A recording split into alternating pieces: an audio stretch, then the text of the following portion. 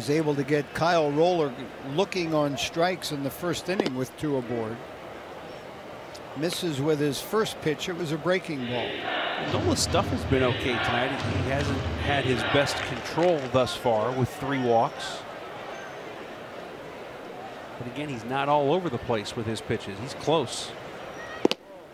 It's the outside corner, working in and then out. I like that. He missed down and in with the first pitch, which was that breaking ball, and he comes right back to it. He doubles up and throws the second one for a strike.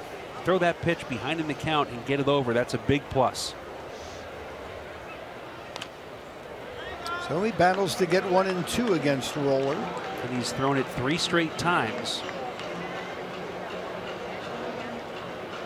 There was some movement in the Iron Pig bullpen, but it was just all stretching and just some stirring. There's nobody throwing at the moment. I think there will be shortly. This will be his 90th pitch. And it's in there for called strike 3. It is the second time he's gotten Kyle Roller looking with a couple aboard. It remains 7-zip Iron Pigs.